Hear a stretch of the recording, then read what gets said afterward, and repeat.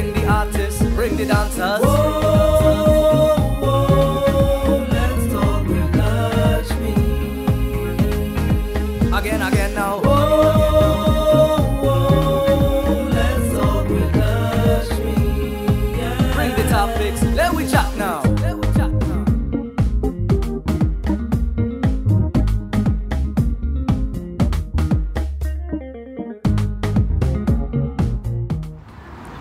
Good evening, and welcome to Let's Talk with Lakshmi, a show about us, our people, our community, our culture, our experiences. And viewers, we hear about domestic violence all of the time, but recently it's been seeming to be hitting home more right here in Queens, New York. I have today with me Sukree Budram, a domestic violence activist. Now, Sukree is actually a survivor of domestic violence, and she started a group called CADVA.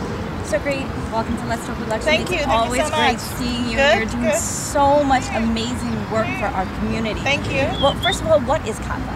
CADVA, the acronym for it is Caribbean American Domestic Violence Awareness. And as you know, and we've talked over the years, there has not been an organization or foundation that's singularly focused on the Caribbean, Indo-Caribbean communities in North America on this specific topic of domestic violence. There has not been any foundation.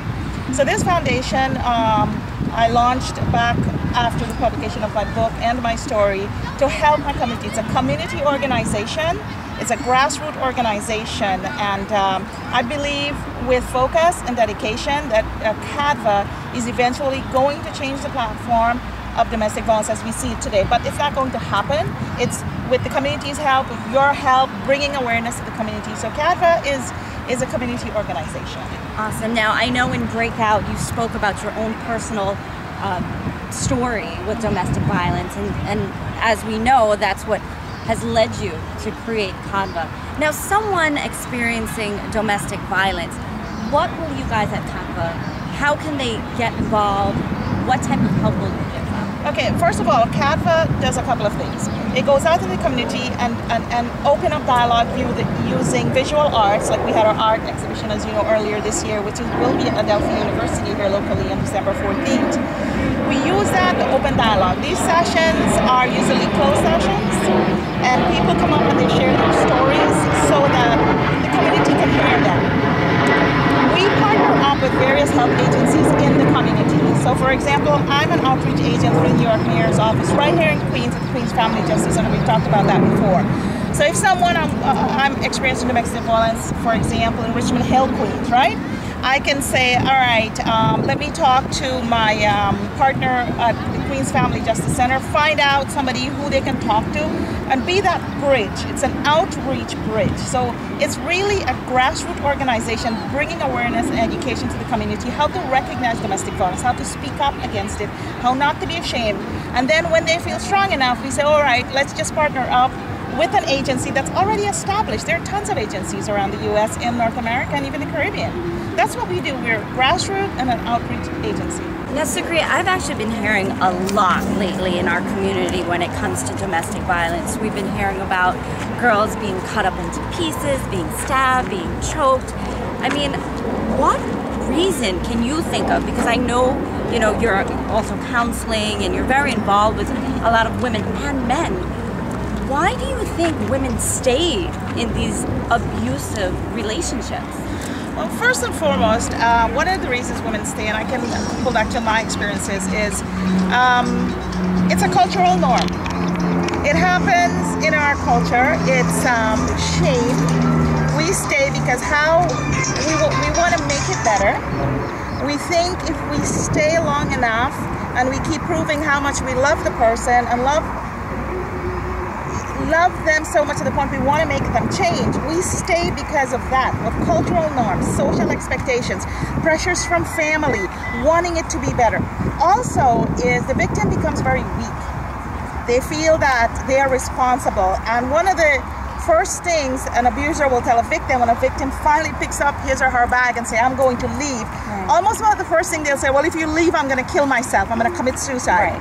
My abuser told me the same thing, and I felt so guilty. Oh my God, what would family say if I caused this death? What would my kids say? My kids won't have a dad, you know? People will judge me. But you know, once I went through counseling and recovery, I learned I was weak. I blamed myself for the abuse. I felt that if I stepped out of my comfort zone and putting on my lipstick and going out in community and smiling, I have a great husband or a wife and life's good, I don't know how to function outside of that. But when I got better, I learned that a person's decision to end their life or to abuse someone is their choice. So I have a choice being a victim, whether I stay or I leave. If I say I'm going to leave and the person threatens suicide, you know what? I'm sorry, but your life, if you don't value your life enough, I value mine. That's what you learn as you become educated, empowered, energized to take care of your life. Because the only thing I can only take care of me. I learned 3 C's through this process, through my recovery. Okay. I did not cause someone to become abusive. I can't control their behavior. I think I could. And I can't change them. I can only apply those 3 things: change, cause, and cure them from it. I can only apply that to me. But there's a 4th C called contribution. I can contribute to make it worse by not standing up for myself or my family. And one of the things I want to add, you know, I'm a mother. When I left, my kids were early teens, really rough ages, and Right. my son is now 20. Went through, we've talked about my son starting to drink, starting to lie, starting to be rude. Some of the behaviors that he saw as normal from the dad, he started to display. Right. But now he's 20. You and I both know, I've worked with him over the years through counseling, talked to him. You can break the cycle. But one of the message I want to say to mothers, especially mothers out there, if we think we're staying in a marriage because if we break up a home, that the kids will be scarred, or if dad or mom is abusive, we're doing the kids a disjustice, because they will grow up and thinking that is a normal family, that abuse is okay. So they themselves might go out and seek, if it's a daughter, they may go out and seek the role model as a husband, a husband that was her role Like model, her was the dad. abusive dad. So we are not doing the kids any justice by staying in an abusive marriage. It's a very wrong message to send to children, especially your daughters, because the father is the example of the husband type role that the girls go after, right? So if the dad's a drinker, an abuser, that's all they know. That's all they're comfortable around, and it's all about comfort. So think about it. If you're walking in a comfortable shoes, Right. and your feet doesn't hurt, right? You're gonna stay in that shoes. We've all worn the shoes until it falls apart. Right. But try to get in a new pair of shoes, it hurts, right? But you wear it long enough and the leather gets stretched out, guess what? It becomes comfortable. So we just have to try something a little different, because obviously what we're trying, Lakshmi, is not working. It's getting worse. Look at the recent murder of Samantha Seawell. That is sad. Everybody knows she was abused. The neighbors heard the fight. Nobody picked up the phone to call. And which was very sad. I read in the newspaper that said she was having an affair and she came home and told the husband that she was. That does not give him a license to kill her. Right. No one made He him could go. have walked away, but abusers don't walk away. They stalk you, they hunt you, and if they can't control you in life, they'll control you in death. Very, very sad story. I'm sure many of you at home watching this right now can recall the story with Samantha Seawell, who was brutally murdered by her husband, and the body was found under the bed. Now, Sukree, I know that you recently came back from Guyana, and you did a youth conference there on domestic violence. Tell our viewers a little bit about that youth conference.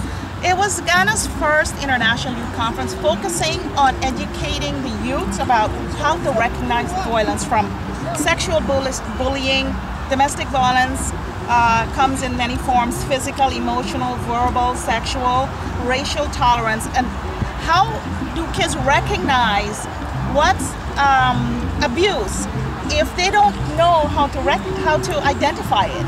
They may know it from physically, having a bruise and stuff, but if somebody's putting you down, not making you feel like you're good enough, that's abuse, and you have to know it. We had one case, and I wanted to share with you. We went to Essecubo in one of the session, and this one boy, he's 11 years old, and it's Break the Silence. He started talking about his experience and how he feels, and his mother is light skinned and his father is Guyanese black. Okay. he came out dark, of the only kid, and his mother always puts him down. And he's sharing, he's 11, and he starts to cry. And he said his mother always tells him, slaps him over the head and said, "How come you come out so black?" He's 11 years old. The kid can't help it. And thank God resident counselor Diane Madre on CADVA was there. She was able to take him in a room and talk to him. So she went back this weekend to talk to him a little bit more. But you tell a kid they're not good enough and you're not white enough, or why you come out so dark, you're not good enough. What do you think that does to a child? Sukree, that's definitely mental abuse. I mean, we know there are all sorts of abuse, not only physical, sexual, mental, but I know you had some youths that went down with you from New York City. We have Melissa from Dreamcatchers. Right. So what we're going to do is we're going to take a little break, and when we come back, we'll talk with Melissa. First it was a slap, then he would apologize. Don't let your drama lead to trauma, Then came no respect. which may determine your future. Busted lips and swollen Don't eyes. allow the choices you make I've been trying to hold to take you away from the on, ones you love. but it ain't no use. I can't take no more of this spousal abuse.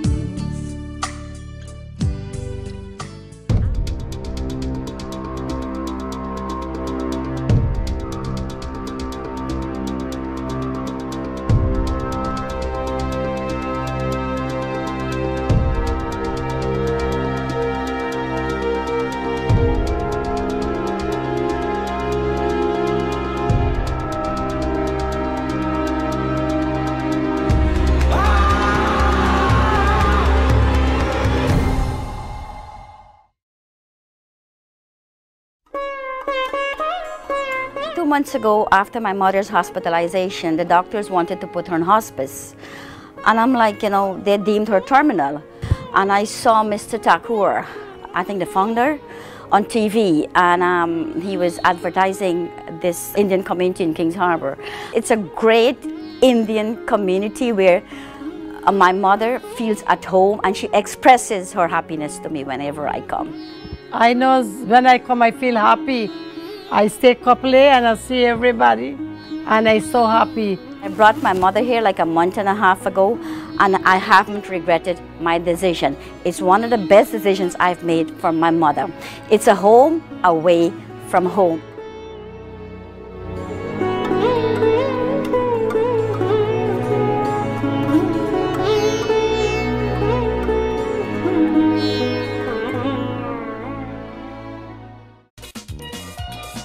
For all your special private and professional occasions, no event is too big or too small. We cover it all. Contact the professional source for all your party or special occasion needs. We have you covered at Star Party Rentals. Call us 516-239-2242. Please mention Let's Talk with Lakshmi for discount pricing. New York City, he's coming to celebrate his birthday in fine style. The 2013 Chutney Soca Monarch champion, the showstopper, Mr. Raymond Ramnarine. On Sunday, September 8th, 2013, it's a full concert on the seas with Raymond Ramnarine and a special guest, the Heartbreaker Ranjeev. Music by Powerhouse International, DJ Shortman, Shami Sound, DJ King Singh, DJ Reckless, DJ Dwayne, and DJ Simply E. There'll also be live Tassa, a touch of green birthday cruise. The New York City edition aboard the Golden Sunshine, Pier number 4, Emmons Avenue, Sheepshead Bay, Brooklyn, New York, extension number 9 of Belt Parkway. Boarding is 1 p.m., sailing at 2 p.m. Hosted by MC Rose of Bacchanal Radio. Tickets $45, which includes free food. Tickets available at Star Music, Ace Tropical Market, Twin City Restaurant, and Big Market in the Bronx. For tickets, call 646-932-2762, 646-210-8094, 518-881-7906, or 347-543-5665.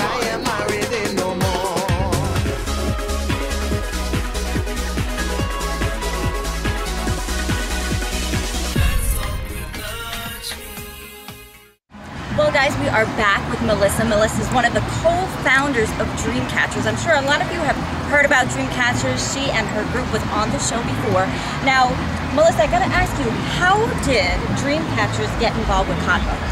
Well, we've always partnered with them ever since the beginning. Maybe about 2 years ago, they had an event which really brought out, I was basically exposed to the issue of domestic violence in Guyana. I've always heard about it, but that's the first moment where I actually learned about CADVA, and since then I've always been interested in what they do, and I always wanted to get involved.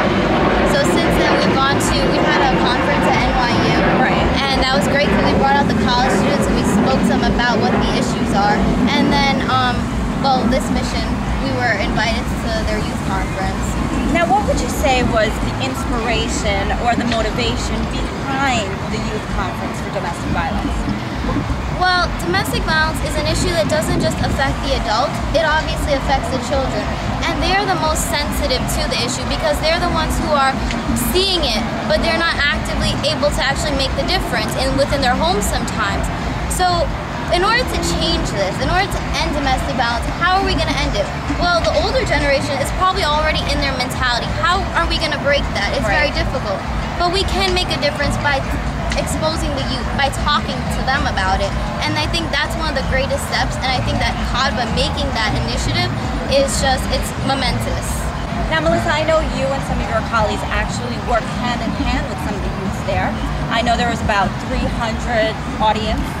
Now, one thing that really impressed me is Sukree told me that you guys actually did a conference with boys as well. Now, tell me how the men, the boys, the young boys, reacted to this conference about domestic violence. I think the young men in particular, they sometimes feel that domestic violence is an attack on men. And they did voice that, and I think that's important that they open up that dialogue to say, you know what, why is domestic violence always an attack on men? Aren't there men who also are the victims of domestic violence? And just opening up that dialogue meant a lot because the young men in the audience, maybe they felt that way too and they couldn't speak up about it. So that started a new wave of conversation.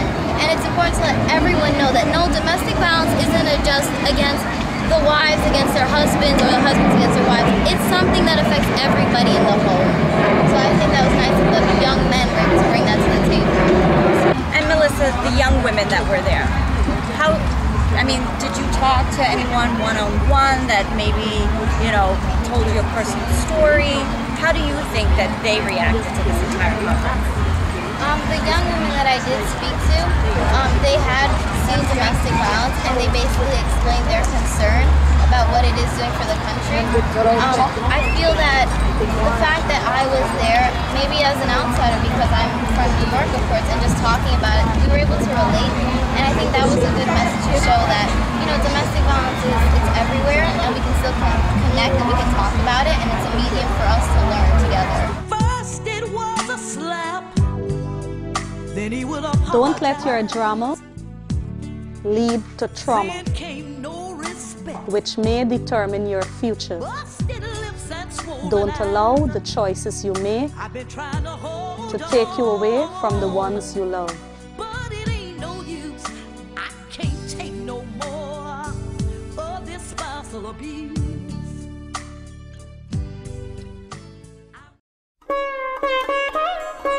2 months ago, after my mother's hospitalization, the doctors wanted to put her on hospice. And I'm like, they deemed her terminal. And I saw Mr. Thakur, I think the founder, on TV, and he was advertising this Indian community in Kings Harbor. It's a great Indian community where my mother feels at home and she expresses her happiness to me whenever I come. I know when I come I feel happy.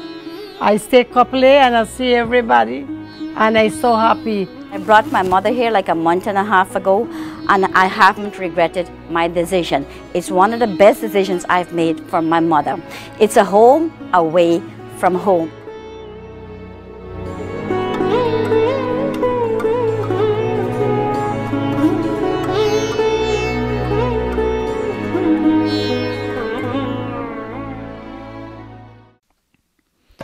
Elegant Floral Design. We can help you beautify your event. No occasion is too big or too small. We specialize in floral decor and party planning for every event.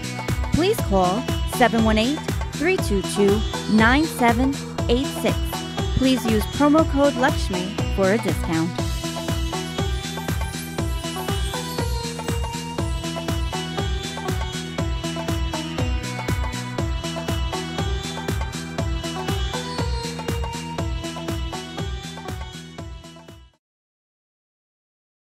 New York City, he's coming to celebrate his birthday in fine style. The 2013 Chutney Soca Monarch champion, the showstopper, Mr. Raymond Ramnarine.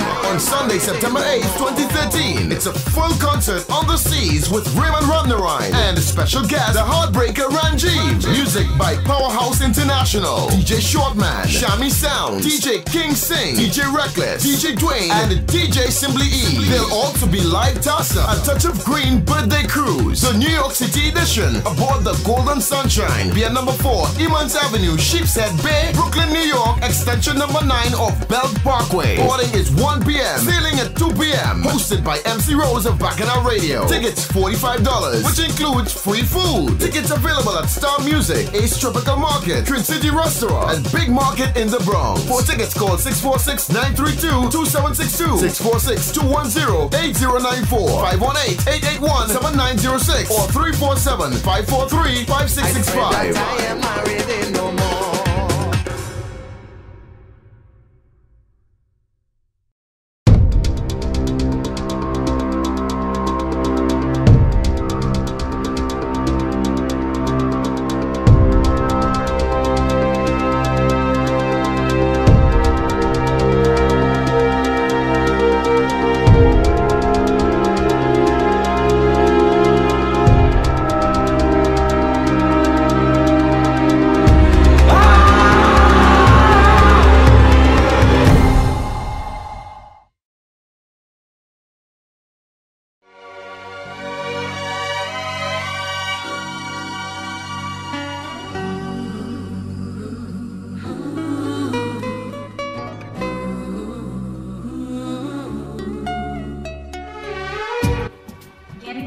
Plan that special day?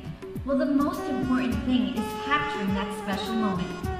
No matter what the occasion is, big or small, Digital Photo by Buddy can capture it all.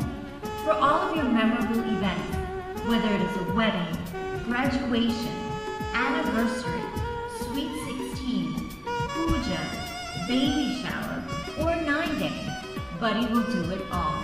Just call Buddy at 917-741-9876. Digital Photo by Buddy, capturing your memories. Please mention you saw this ad on Let's Talk with Lakshmi.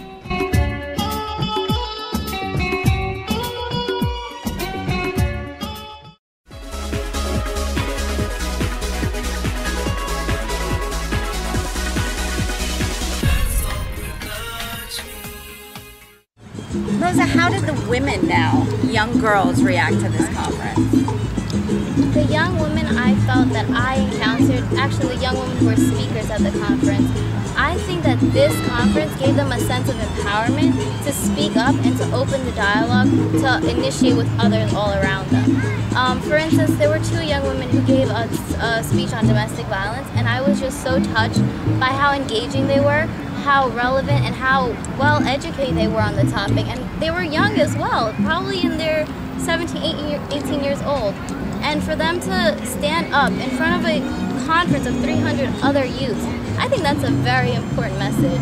That, you know, you could be young and you could still have that empowerment to go and speak about something that is important to you. What was the youngest person you came across that was abused? Well, abuse comes in many forms. I mean, I was sitting directly in front of a row of children who were from the orphanage. Okay. Now, I don't know their personal stories, but I've dealt with a lot of youths who come from that background, and I know that that is definitely, sometimes where the most abuse may be, most children.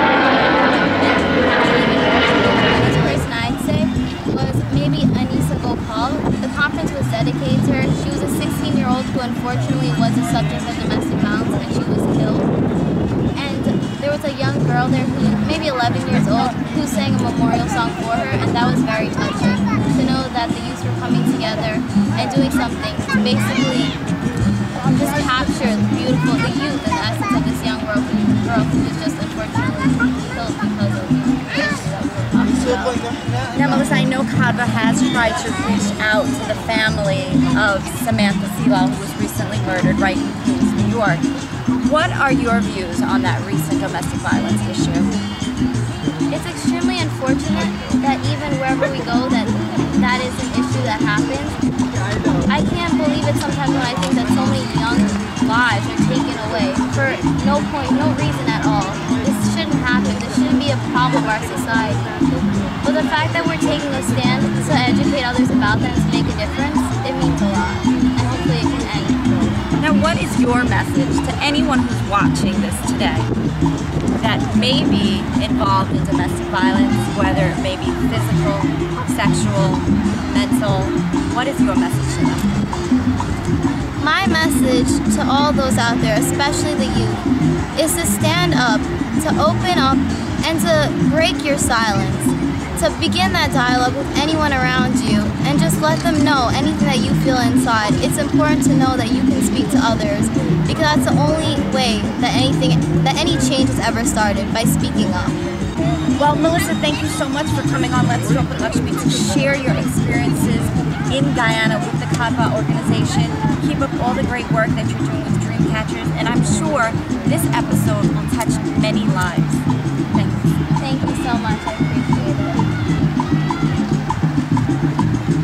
First it was a slap, then he would apologize. Don't let your drama lead to trauma, Then came no respect. which may determine your future. Busted lips and swollen Don't allow the choices you make I've been trying to hold to take you away from the ones you love. but it ain't no use.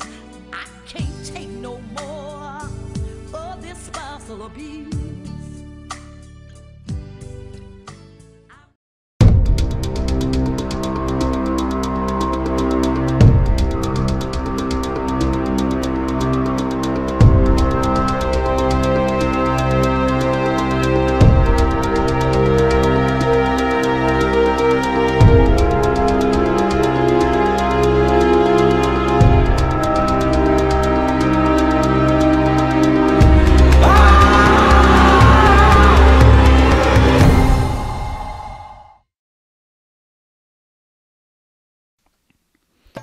Elegant Floral Design. We can help you beautify your event.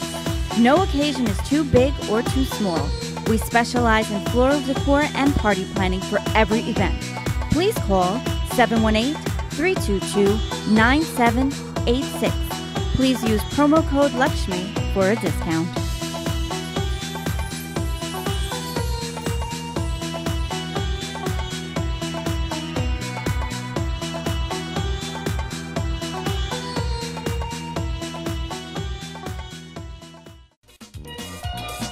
For all your special private and professional occasions, no event is too big or too small. We cover it all. Contact the professional source for all your party or special occasion needs. We have you covered at Star Party Rentals. Call us 516-239-2242. Please mention Let's Talk with Lakshmi for discount pricing.